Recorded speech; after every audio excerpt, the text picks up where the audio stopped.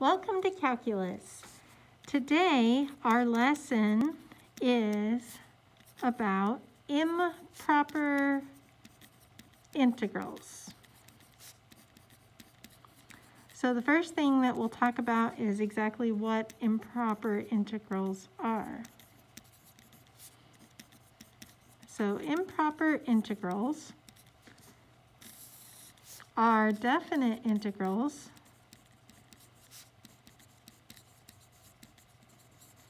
where the upper and or lower limit, so either one or both of them, is or are plus or minus infinity, and also where undefined at a specific value in the interval. It could be either endpoint or any value in between those endpoints. So we'll get into kind of specifically what this looks like in our problems. If the limit exists, the improper integral converges. You may have heard this word before. And there is a solution.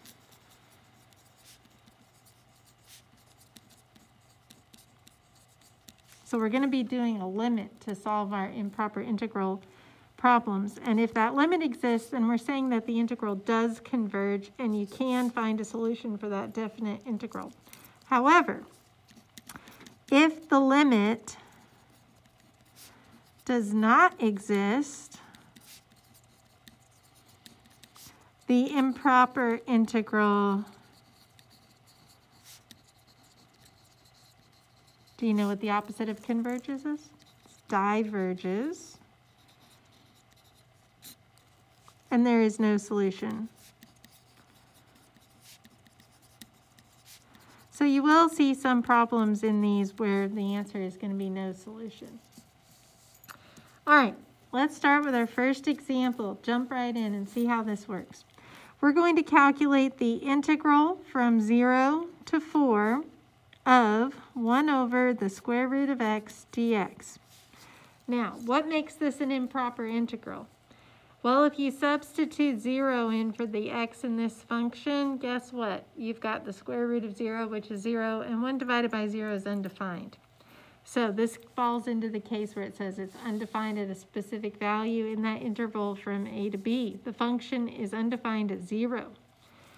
So that means we're going to do this as an improper integral problem. So when we have a situation like this, we're going to work a limit problem. And we're going to say the limit as b. We're creating a new variable b. And we're going to make it approach the value that is our problem value. Here in this problem, it's 0 that causes it to be undefined. So we're going to make b approach 0. And sometimes it's important to consider whether it's a left-hand limit or a right-hand limit. So for example, since we're just worried about the interval from 0 to 4 on a number line, we would be looking as b approaches 0 from the right side because only values to the right of 0 are included in our interval. We're not using any negative numbers. We're not going to the left side at all. So it's going to be the limit as b approaches 0 from the right of the integral from b, so we're putting the b where the 0 was, to 4. And let's rewrite this function so we can use the power rule as x to the negative 1/2 power dx. So let's do that antiderivative. We're going to say the limit as b approaches 0 from the right of, if I add 1 to my power here, I'm going to have x to the 1/2 multiplied by the reciprocal of my new power. That's going to be 2. And this is evaluated from b to 4. So I'm going to go, what's the limit as b approaches 0 from the right of, sub in the upper limit, so it's going to be 2, let's change that 1/2 power to a square root of 4, minus, plug in the lower limit, 2 square root of b. Okay, well, square root of 4 is 2, and 2 times 2 is 4, so I could say this is the same thing as the limit as b approaches 0 from the right of 4 minus 2 square roots of b. So at this point, I've simplified this as much as I can, so I'm going to go ahead and see if I could do a direct substitution to evaluate this limit. If I put a 0 in for b, square root of 0 is 0 times 2 is 0. 4 minus 0 is going to equal 4. So the answer is 4. Oops, let me get that where you can see that better. There we go. All right, let's try another one. Number 2. We're going to do the integral from negative infinity to 1 of e to the x dx. All right, obviously the negative infinity is the problem number here. So we're going to work a limit as b approaches that number, negative infinity. And so it'll be now the integral from the b is going to replace the negative infinity, and we're going to go to 1 of e to the x dx. So we're going to do the limit as b approaches negative infinity.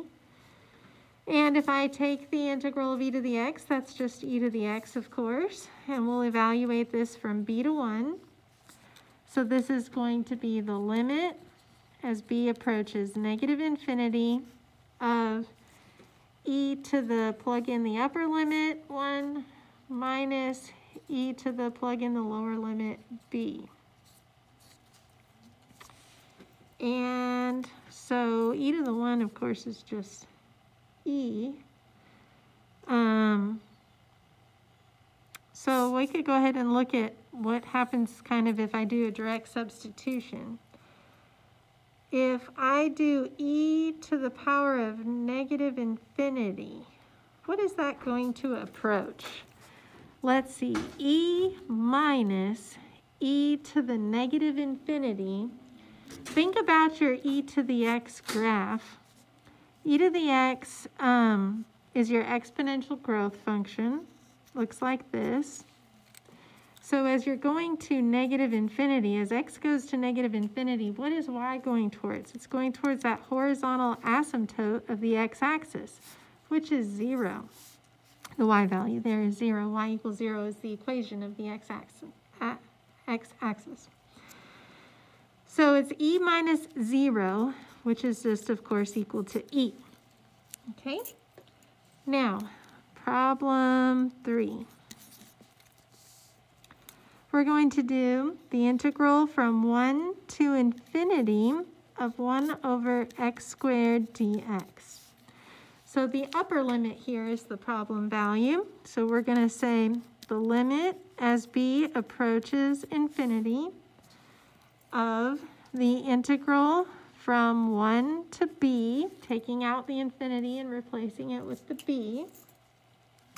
And then let's rewrite that as x to the negative 2 so that we can use the power rule backwards. So this is going to be the limit as b approaches infinity. And we're going to add 1 to my power, so it's negative 1, multiplied by the reciprocal of that new power, which is negative 1, and evaluate it from 1 to b. So this is going to be the limit as b approaches infinity of, oops, that's an ugly infinity. How about negative 1 over 1? I mean over x, because the x to the negative 1 power would kick it down to the denominator, and then it'd be a positive 1. Evaluated from 1 to b. So we're going to sub in the upper limit and subtract what we get when we sub in the lower limit. Negative 1 over b minus negative 1 over 1. So this is the limit as b approaches infinity of negative 1 over b, then that would just be plus 1.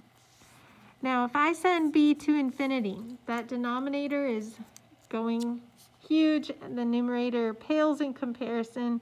The overall value of that fraction is approaching 0. Anytime you have a constant over infinity, that's going to 0.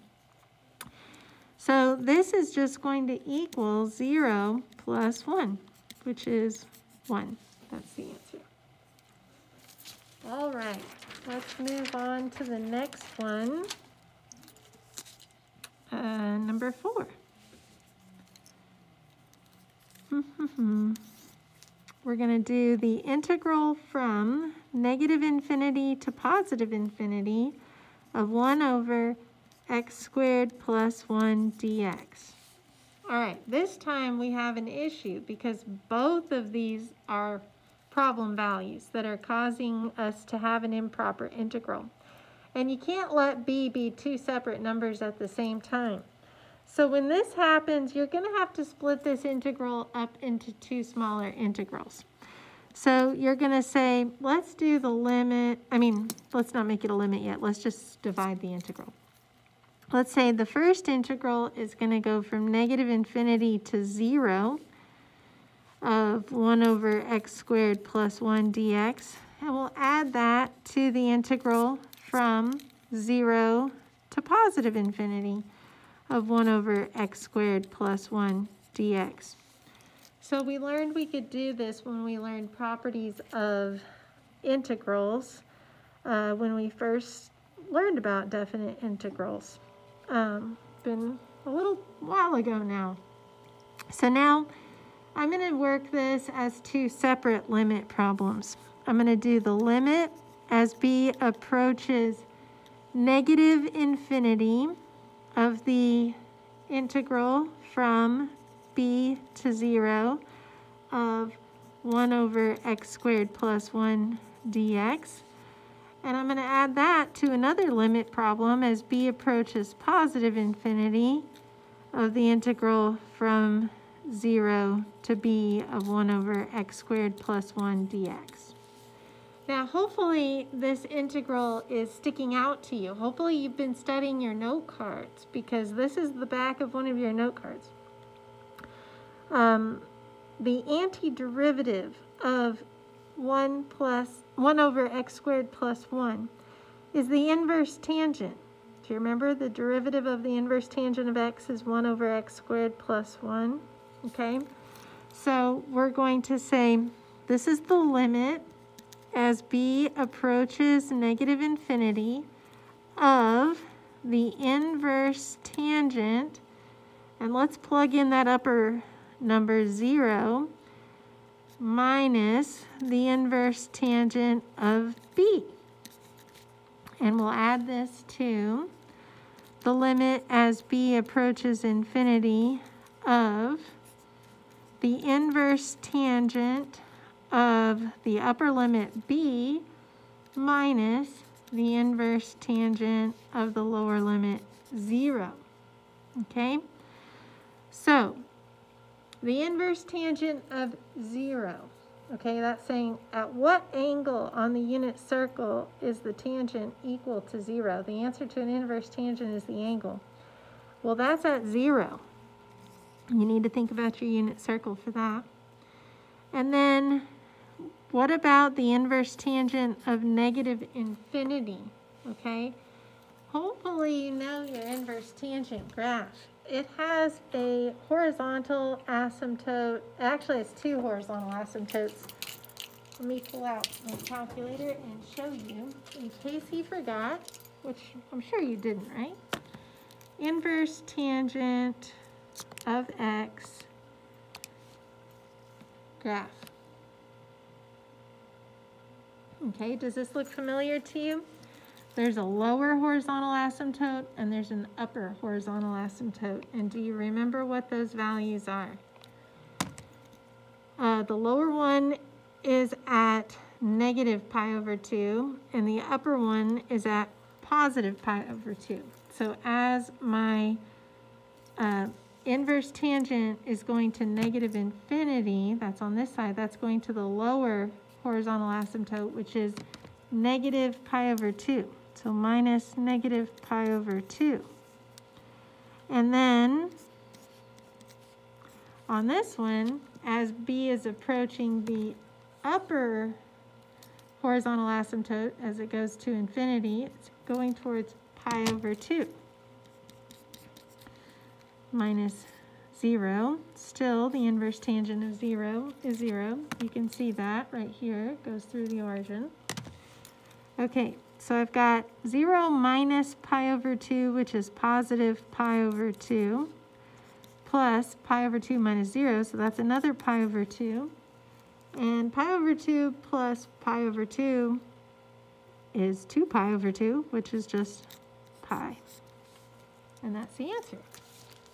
Isn't this cool? We got one answer of E, and we got another answer of pi. Those are some pretty neat problems. Let me show you, too, while we're at the calculator here. If I were to graph 1 divided by parentheses x squared plus 1 close parentheses, that's this function that I'm doing the antiderivative of and graph it. That's kind of tiny. Let me see, zoom in. So it has this horizontal asymptote at the x-axis, and what this is saying is if I add up all the area under the curve from negative infinity to positive infinity underneath this little mountain shape here, all of that area adds up to equal pi. Isn't that cool? I think it's pretty fun stuff for learning and doing. All right, number 4. Our next, no, that was number 4. Just kidding. Number 5.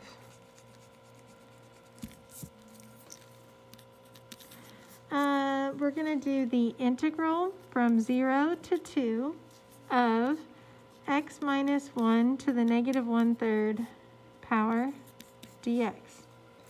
So what is the problem with this value, with this one? Like, if I put a 0 in, I'm going to have negative 1 to something power. If I put 2 in, I'm going to have 1 to something power. It doesn't seem like there's any issue here. Well, if you're one of those people who likes to challenge yourself, maybe you could pause the video and see if you can figure out what the problem value is. Hopefully you've done that if you needed that challenge. Now, I will tell you that the problem value here is 1, which is in between these values, because 1 minus 1 is 0, and this is to the negative 1/3 power, which is going to kick it down to the denominator. And if I kick a 0 down to the denominator and then raise it to the 1/3 power, I'm ending up with an undefined value. So this is another one of those where I'm going to have to split it into 2 integrals. I'm going to go the integral from 0 to 1 of x minus 1 to the negative 1/3 dx, plus the integral from 1 to 2 of x minus 1 to the negative 1/3 dx. And so we're going to go the limit as b approaches 1 from the left, because this first integral is just values from 0 to 1, so I'm coming at 1 from values that are smaller, of the integral from 0 to b of x minus 1 to the negative 1/3 dx. So I'm replacing that 1 with the b. And then I'm going to do another limit problem where I'm going to let the b approach 1, but this time coming at it from the right side. And this integral will be from b to 2 of x minus 1 to the negative 1/3 dx. So we are going to take the antiderivatives. It's kind of like a u substitution because it's like the inside function is x minus 1 and u is equal to x minus 1, but the derivative of that u is just 1. So you don't really have to multiply by anything to adjust it. So we're just going to say the limit as b approaches 1 from the left of, we're going to say x minus 1. If we add 1 to the power there, that's going to give us 2/3.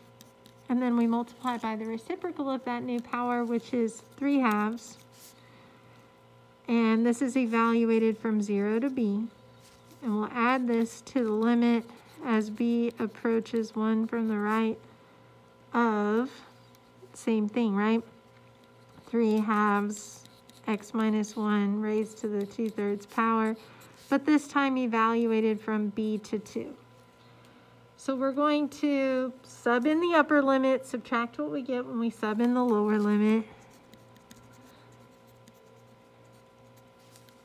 So 3/2 of b minus 1 to the 2/3 minus 3/2 of 0 minus 1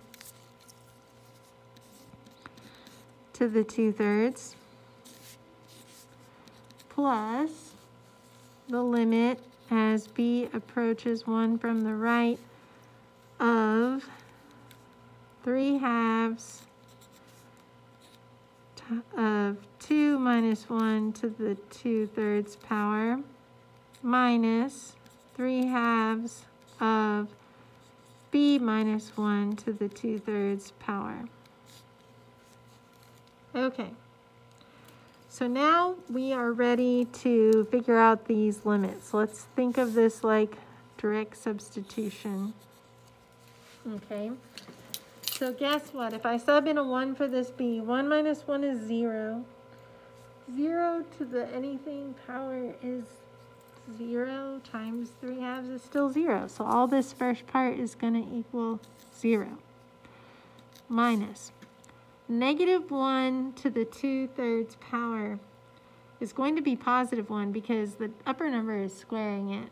So it's like -1 times -1, and then take the cube root of 1, which is 1. So this is just going to give you 3/2. Plus 2 minus 1 is 1.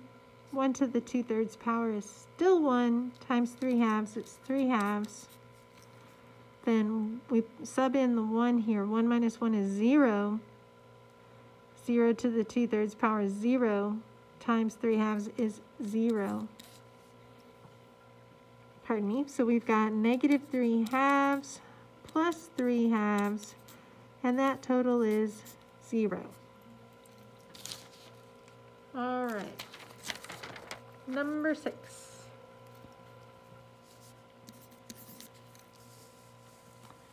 We've got the integral from 0 to 4 of 8 over x dx. So what's the problem? The problem number is the 0 because this function is undefined at 0. So let's say this is equal to the limit as b approaches 0 from the right side. And I'm going to go ahead and pull the 8 out in front of the integral symbol. So my lower limit, take out the 0, replace it with a b. The upper limit is 4. And then I have 1 over x dx. Now this is the one where you don't use the power rule. The integral of 1 over x is natural log of x. So we're going to say this is the limit as b approaches 0 from the right of 8 times the natural log of the absolute value of x evaluated from b to 4. So we're going to do the limit as b approaches 0 from the right of 8 times the natural log of the absolute value of 4, plugging in the upper limit, minus 8 times the natural log of the absolute value of b. Okay, so if we were to try to think of this as a direct substitution, you really can't do a direct substitution on this one because the natural log is not defined at 0. There's a vertical asymptote on your natural log function when x is 0. Keep in mind what the natural log function looks like. It goes down and up like that. So if we're saying that b is approaching 0 from the right side, then this is going to negative infinity. So this is a constant. You could put this in your calculator and get an ugly number. But if you take a constant minus negative infinity, this is going to negative infinity.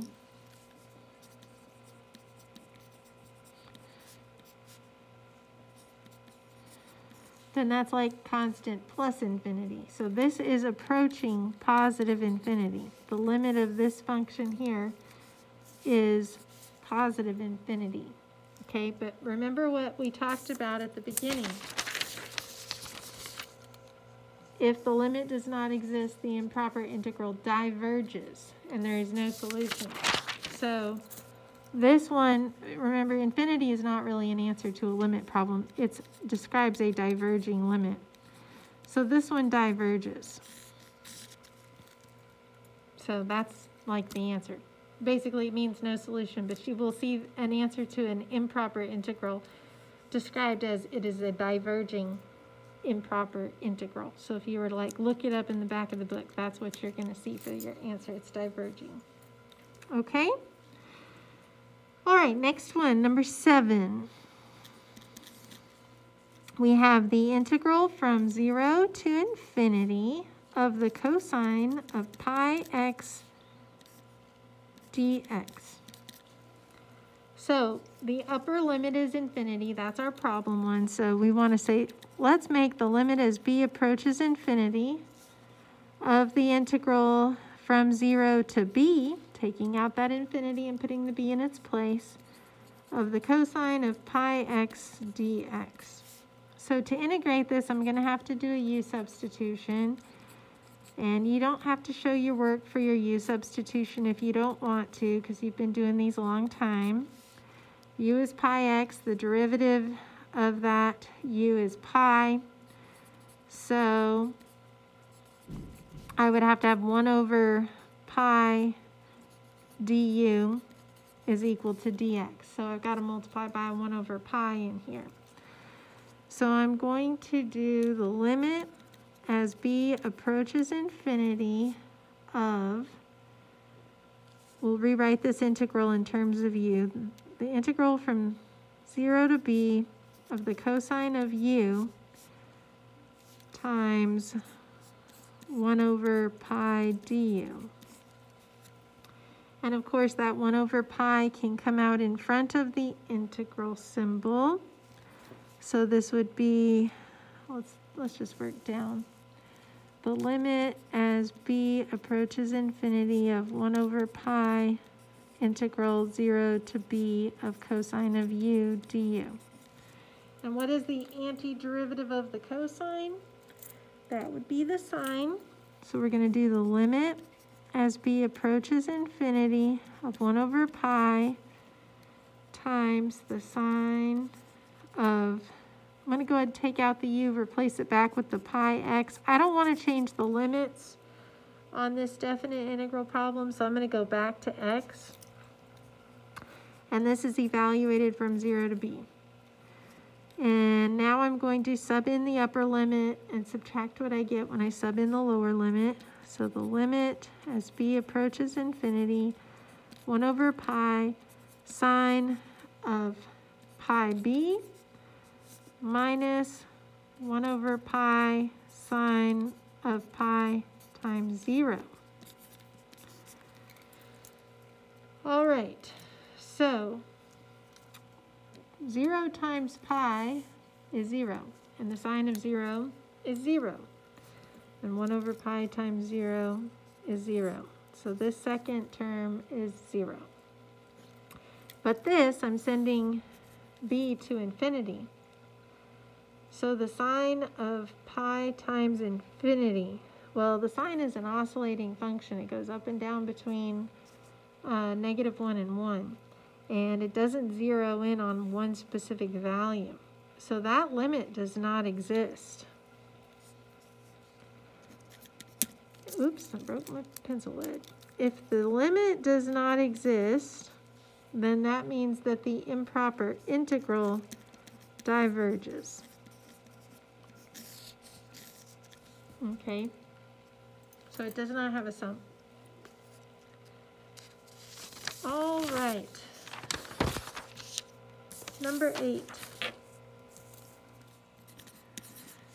Let's do the integral from 4 to infinity of 1 over x times the natural log of x cubed dx.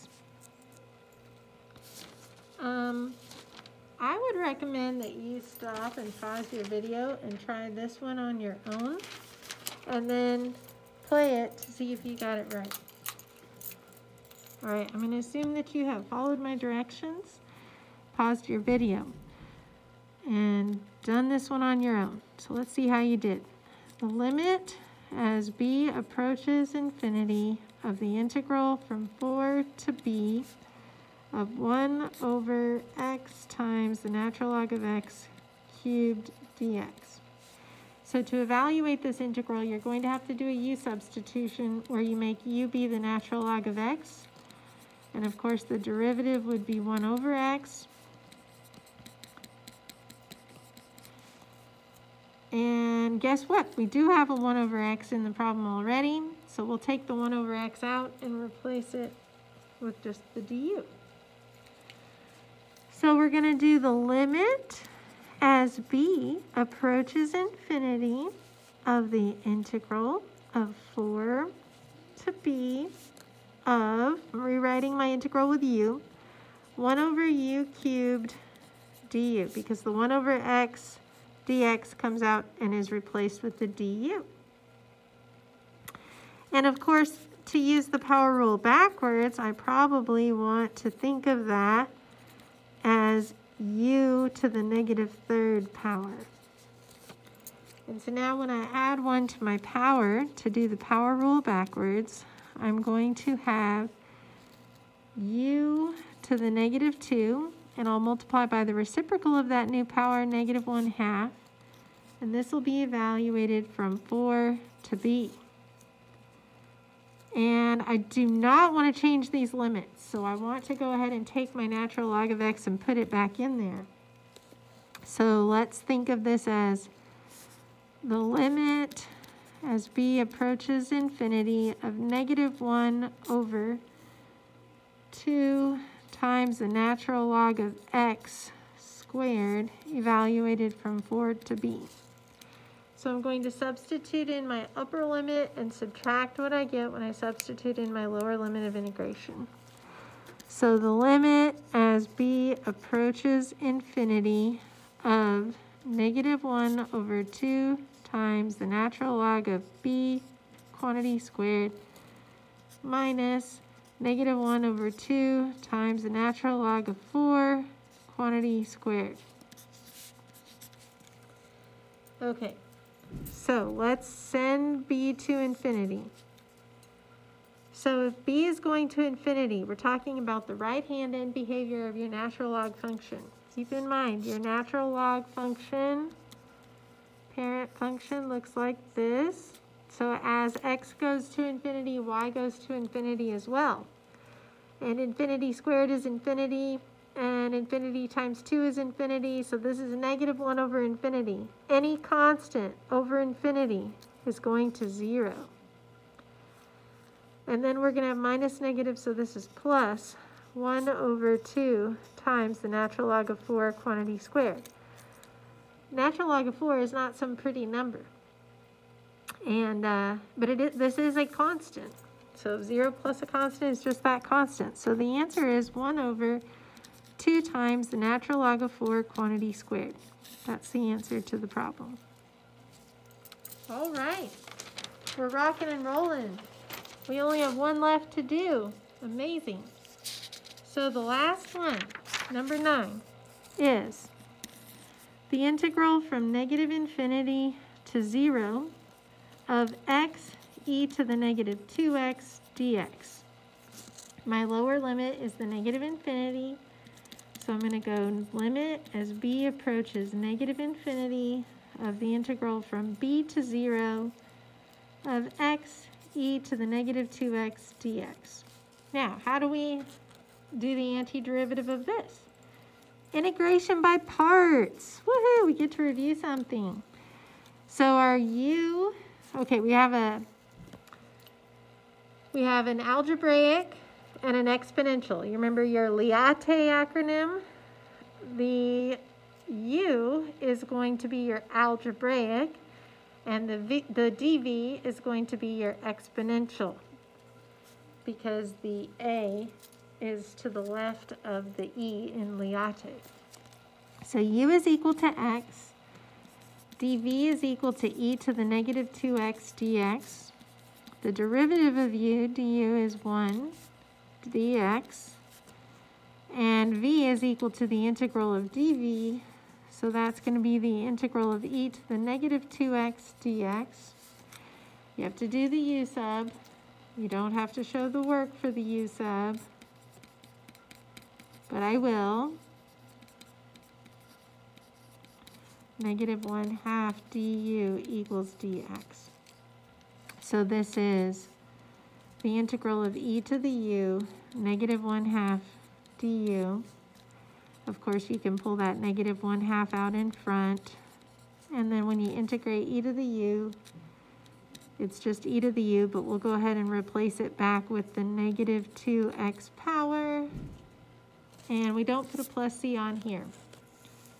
So, I'm going to write the formula for integration by parts. The integral of u dv equals uv minus the integral of v du. And so u is x, v is negative 1/2 e to the negative 2x power minus the integral of v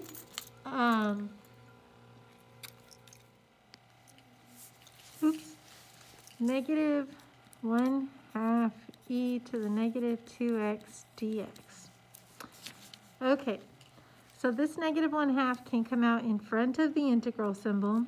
And right here, I'm going to rearrange these so that it's more of your standard order. 1/2, negative 1/2 in front, then the x, then the e to the negative 2x. If I pull that negative 1/2 out in front, it's going to be positive 1/2 times the integral of e to the negative 2x dx. Now notice, we just integrated e to the negative 2x dx right here. So I can replace that with negative 1/2 e to the negative 2x.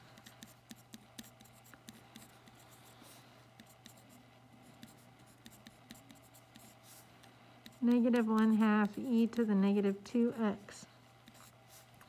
And I'll put a plus c. And we'll multiply those coefficients.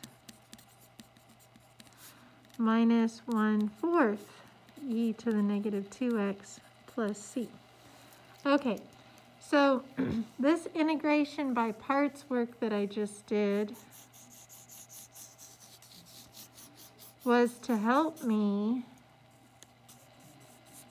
with this improper integral. So I'm working the limit as b approaches negative infinity, remember? And then this integral is what we just did, but we need to evaluate it from b to 0.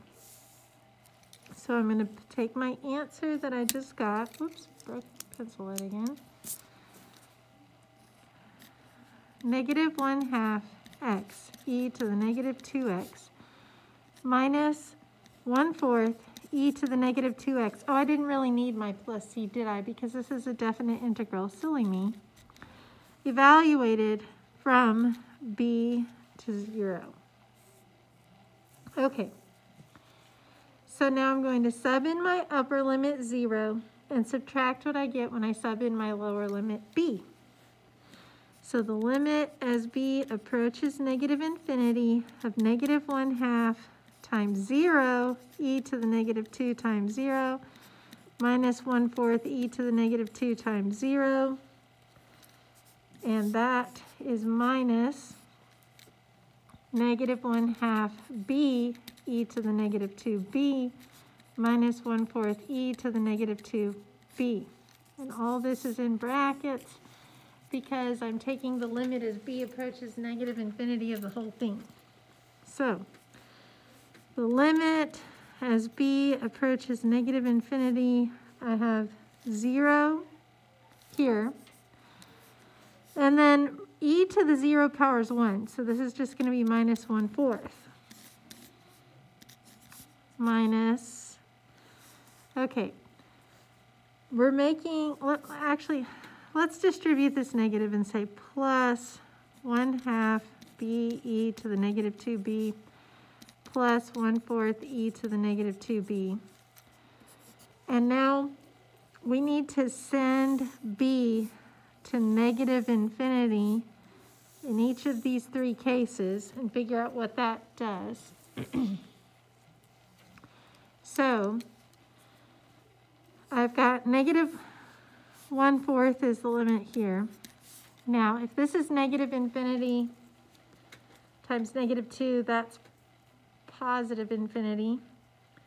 E to the positive infinity times negative infinity times 1/2. E to the positive infinity is